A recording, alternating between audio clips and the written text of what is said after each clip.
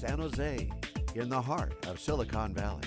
It's theCUBE, covering Big Data SV 2016.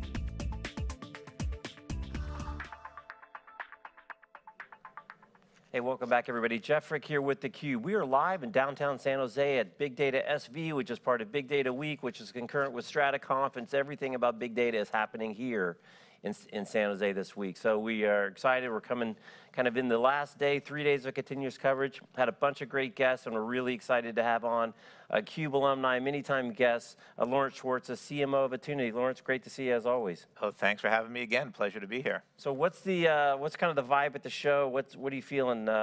What's going on here? It's the 10th anniversary. Oh, I know. Of Hadoop. It's amazing. You can just see the companies and how they've evolved, right? So I remember coming here, a couple of years ago to the show, maybe 4 or 5 years ago, and companies that you would see in the startup showcase, now they're, keynote speakers. They've got a 20 by 20 booth. So you can really see how some of these companies have grown. So it's nice to see that. It's nice to see a full ecosystem.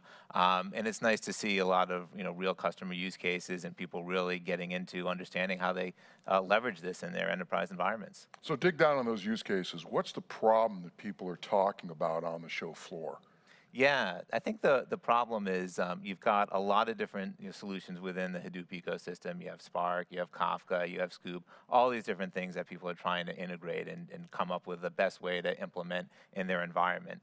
So they come and a lot of the questions are, what does our company do, of course, but they want to understand, how do we fit in with the ecosystem? Who should I look at? Where are all the pieces of the puzzle come together? So they have typically some use cases today that they're leveraging Hadoop, and now they're trying to understand, what's next? How do I really take it to the next level? And that's interesting to see because that shows a level of maturity in the environment. So we've got Hadoop that has been kind of over on the side, and we're trying to move that whole ecosystem, at least the approaches associated with that ecosystem, so we try to solve deeper problems into the enterprise. Is there a difference between Hadoop where it's been and Hadoop where it's going as a play within the enterprise? Oh, absolutely. I think a lot of the cases, and we've seen this at our company over time, where people were kind of trying it at the edges and doing, various, analytics processes or other things, for specialized projects. Now we're seeing more and more this is hitting the core of the environment.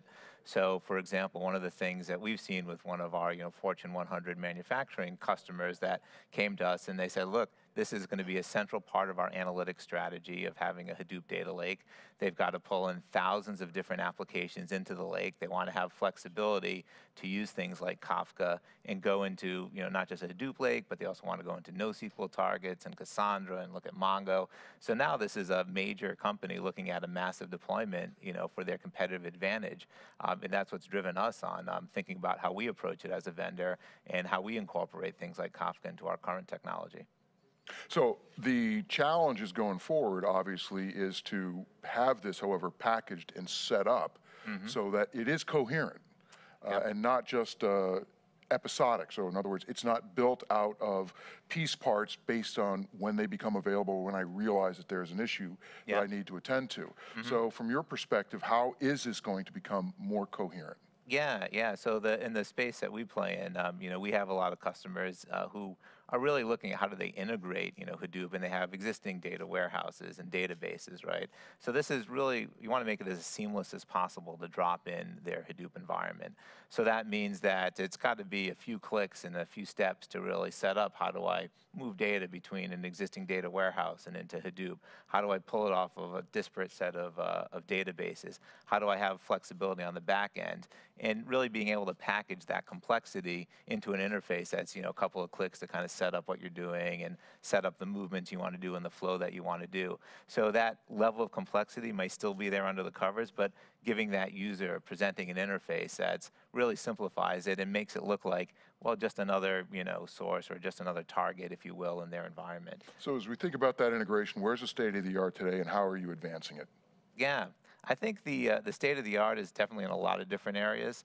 You know, over time, you know, we came in, and when we started doing Hadoop almost 2 years ago now, we looked at some of the open source tools like Scoop that were out there for kind of pulling in information. And there's ways to leverage that, but we looked at that and said that's great as an open source tool, but if you want to go into a production environment, you really need to have something more robust, something that you can interoperate and use repetitively and simplify. And then the latest one that we've seen that, you know, you take Kafka, right, which has, again, very simple way to go in there and set up things with CLI and whatnot. But if you want to do this repeatedly, if you want to do this for thousands of different applications, and you want to set this up and integrate with an enterprise environment, you've got to be able to leverage that as we do on the back end to make sure that people have the flexibility, but then plug that into all the kind of interesting things you might want to do. So you take Kafka, for example, a lot of people think of it as a streaming, you know, platform, which it is, gives you a lot of flexibility. But if you think of a lot of existing data sources, it's not just sensors and other things that data might be coming from. It might be existing changes to a SQL database. And so you want to be able to stream changes that come off of that, do change data capture, pull that in. Well, that's one way to kind of take an existing stream source, if you will, add an existing stream source to a Kafka environment, which is thought of often for just regular or, you know, stream of sensor processing. I was just saying, for the people that aren't familiar with Kafka, give them Kafka 101. I think you just dropped like 6 Kafka references in that last thing, and we're hearing a lot about it, and we were at Spark Summit, and we were talking about Kafka kind of under the cover. So for the folks that aren't familiar, give them kind of the Kafka 101. Boy, all right, yeah. So so Kafka, you know, really gives you that flexibility. It's basically a streaming service to pull in lots of different formats of data and then be able to kind of write that in different ways out to the end environment. So it is great. A lot of people do use it for kind of high speed, you know, very different types of sensor data coming into a system. And that's a great use case. That's kind of where it started. We looked at it, and there's obviously the flexibility to use it for that. But then you think of all the different types of data sources, and for a lot of the enterprise customers, they have those types of environments. But they already have, you know, hundreds, if not thousands of, you know, SQL databases, for example. And those are, you know, those might be the intermediary that information's written to, and they want to pull off of that, but it's being rapidly updated, right? So it's now you're not just taking it directly from a sensor. This information might live in an existing SQL store, and then you want to pull it out and stream it out into a different type of back end. So we're able to leverage that kind of overall flexibility of a messaging kind of pipeline, if you will, to really integrate with an enterprise environment.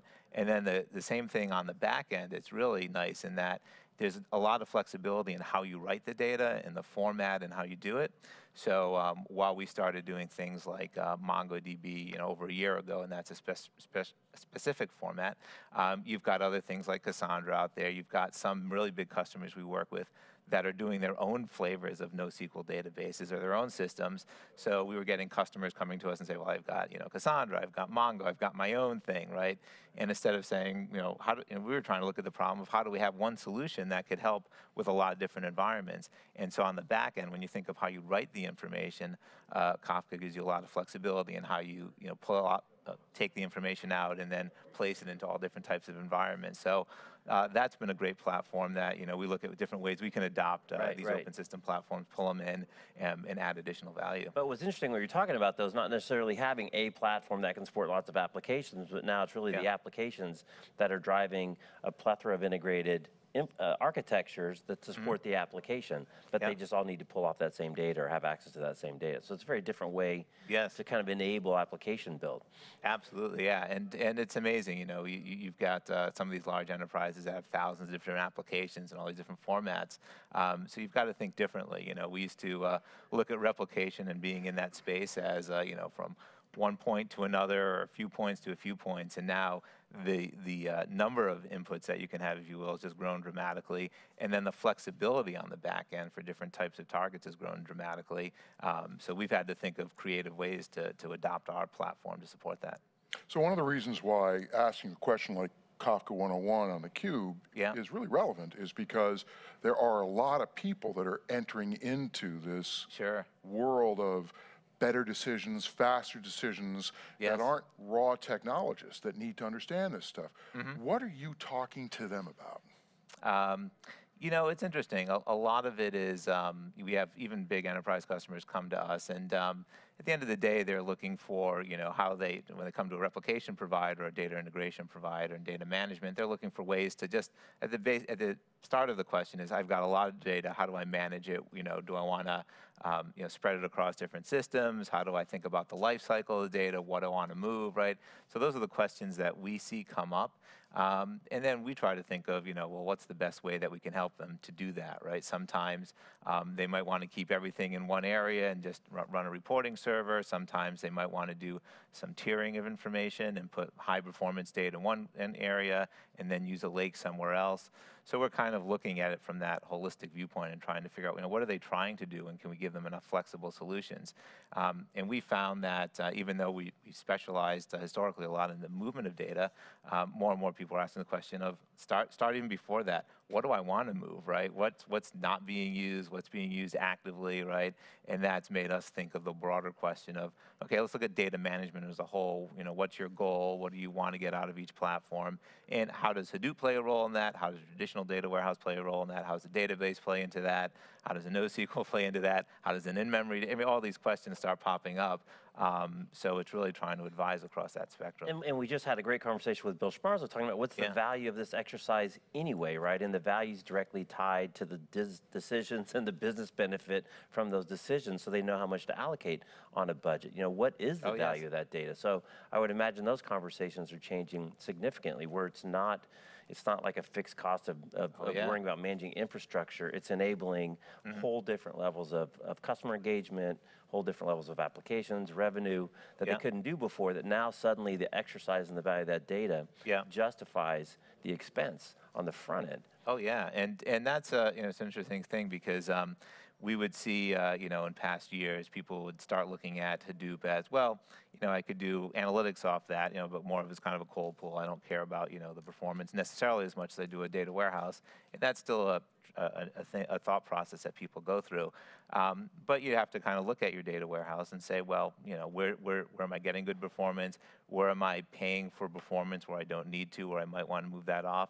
Giving them the tools so they can ask those questions, right? Which users are actually using the data, you know, and why, right? So getting that kind of BI, if you will, intelligence on the infrastructure is important to making those types of decisions.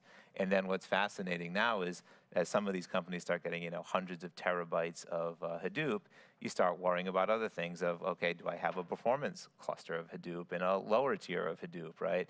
And so now you have to think of not just what's my intelligence and how do I understand what's happening in a data warehouse, but what's happening within Hadoop. You know, who's using it, where is it residing, how often is it being used, things that a lot of people take for granted in most file systems, but isn't as easy to access and figure out in a Hadoop environment. So we're trying to help customers with those decisions as well.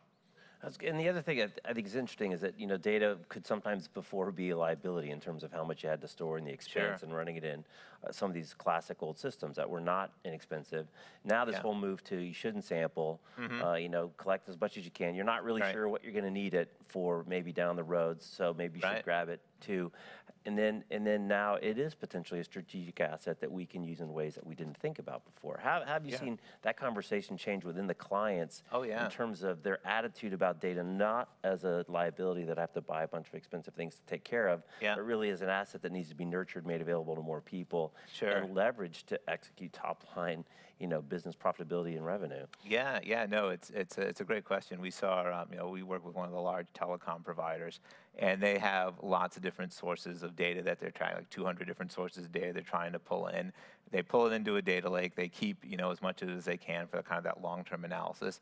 But then they kind of do their, you know, the transformations. They do extra work within the Hadoop environment. And then they say there's a subset of that data, kind of a golden set of data, if you will, that they then move into a high-performance data warehouse so that other people in the business can really query it quickly. They can get the information they want. So it's an interesting way of being able to leverage and keep as much as you want. But at the same time, if you need some high-performance analytics, high-performance performance information. For the rest of the business, you have the flexibility to quickly and easily, migrate some of it over, move some of it over, keep it in sync with a high performance data warehouse. So you can see those hybrid models evolving and people looking for that flexibility. And this is not unlike even in the data warehouse from many years ago, where we would do stuff within the data warehouse and then say, oh, well, that's interesting. Why don't we drive that in a reporting system? So there always is this tendency, as we gain more certainty about where the data is, how it's modeled, what kinds of questions we're going to ask about it, to try to drive performance out of the process of processing that data.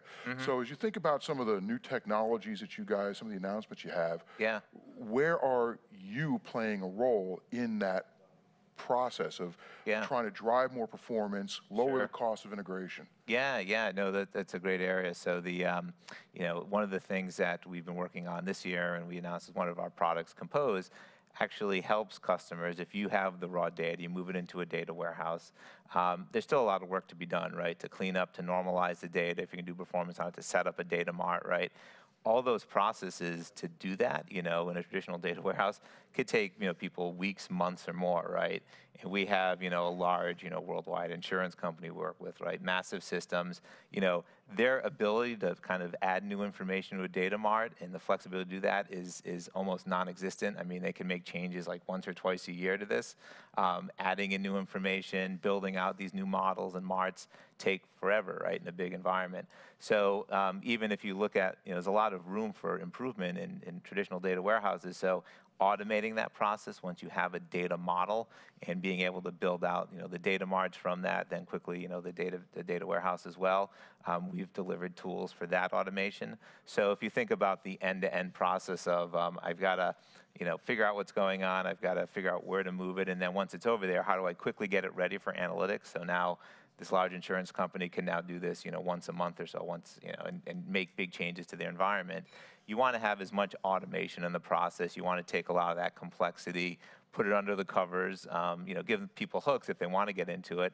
But you really want to simplify that whole environment, and that's how you get the most value out of marrying up, Hadoop, how you get most advantage of your existing data warehouses. So that whole process is how we think of it from end to end. I love having you on, Lawrence, because you guys you're in the guts. You're down in the engine room, plumbing all this stuff together, hooking it up. But I want to ask you about another trend we hear about all the time, which is, you've got your own data, which has value. And then now there's all these third-party data sources that may or may not, when combined with yours as well as the context, provide a whole nother level of value. So especially coming off the example you just used, with a big mature system, it's not that easy to start plugging in new pipes. So how are you seeing people execute now, going out to say, get another publicly available data set, integrate that in with their existing process to come up with a whole nother level of insight and opportunity?